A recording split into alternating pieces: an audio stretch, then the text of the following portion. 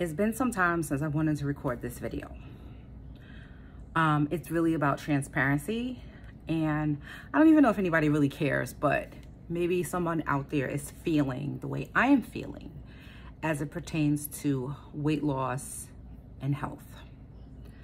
So I created this channel initially to share with you all my journey with budgeting and getting out of debt, money management, health, and my grand weight loss story. Well,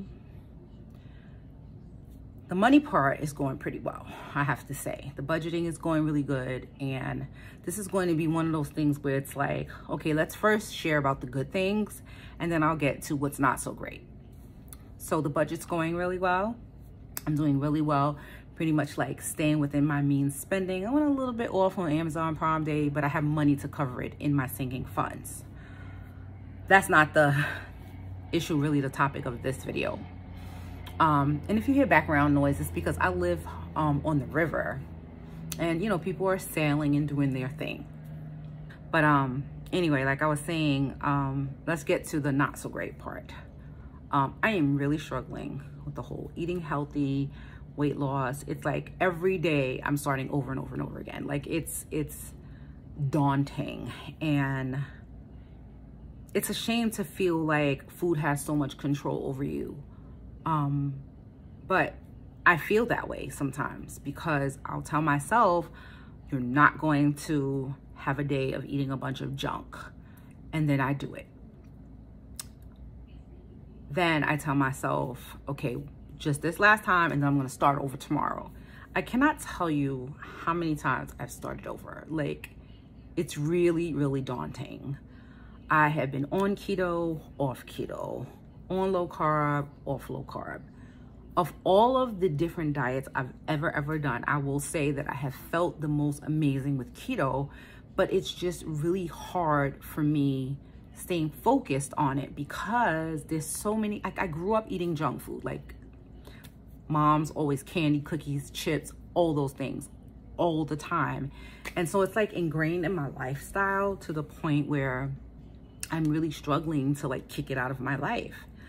I don't really keep it in the house, but I tend to, when I'm out, like I go to physical therapy for my leg, and Dunkin' Donuts is right downstairs from physical therapy, and I usually stop and grab a donut or a refresher. Late at night sometimes I just get this desire for potato chips. It's just things that I know are not good for me, and I'll tell myself I will not do this again. I'm not gonna eat like this anymore, and then I do it again. And you know, I'm kind of ashamed that I have not been able to lose something as seemingly simple as 40 pounds. Like, I'm not maybe severely overweight, but let me tell you something. 40 pounds is a big difference on your joints. It's also a big difference when you have problems with your liver. So I struggle with having a fatty liver, and you would think that would be enough to stop me, right? No. Am I concerned about it? Absolutely. Totally concerned about it. But it's a struggle. It really is a struggle. I feel like, and not to downplay, you know, people who are on like actual drugs, but food sometimes feels like a drug. It really does. And so I'm trying to focus on doing things that take my mind off of it. But the fact of the matter is, I feel like everything I do, food has something to do with it. Like when I'm working, it's like I'll be thinking about snacking, or,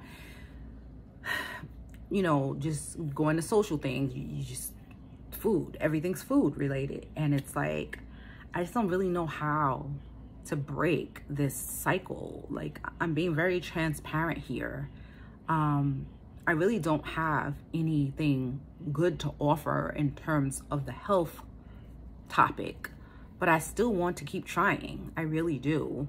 I don't want to just give up, because at some point, what happens if I gave up just before I've reached that success pinnacle where I could lose the weight and offer some tips on how I made it through the struggle? I ain't got those tips for you right now. So I'll still continue to make my videos on budgeting and managing money and getting out of debt, because I feel like I'm doing really good with that. As far as the health stuff, I'm just gonna do some periodic check-ins. You know, I feel like my mental health is really like affected at this point as well. I will say this, I've been taking the cholesterol that I shared in a previous video, and I'll link it down below. That did help lower my cholesterol. My cholesterol is lowered. That in conjunction with, even though I still eat snacky things that I shouldn't, I eat a little bit less cheese than I used to eat. And so that in combination with the cholesterol has lowered my cholesterol quite a bit, like more than 20 points. I can't remember the exact amount. I actually need to test it again, but I don't want to test it again until I've at least gotten some of this consumption of carbohydrates under control, because I'm really concerned that I'm pre-diabetic again. At one point I was, and then I was like doing keto and everything, and I dropped my A1C, went down to like 5.4. But I know from previous experience that if I continue to go this way, my A1C has gotten up to 5.8, which is pre-diabetes.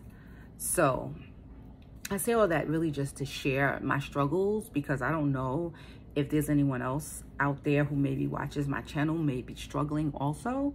It is a struggle. It really, really is a struggle.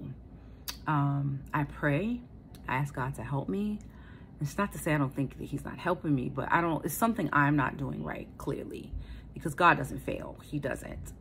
So anyway, I just wanted to share that. I just wanted to come on and be transparent, because I know some of you may have noticed, those who especially been here since the beginning of the channel. I know I don't have a ton of subscribers here, but those who have been here since the beginning of the channel saw that I came right out the gate with the health stuff and the keto and the weight loss and all that. And then I kind of stopped talking about it. This is why. So hopefully you still stay subscribed to the channel for the other content. And you know, who knows, maybe one day I'll come on and be like, y'all, I had a breakthrough. And you know what? If you don't laugh at yourself, you'll cry. So I will laugh at myself. I don't think I want you to laugh at me though, unless you're laughing with me. Anyway, that's it for this video. I will catch you in the next one, where I will be sharing some money related stuff, because that part I'm getting really good at.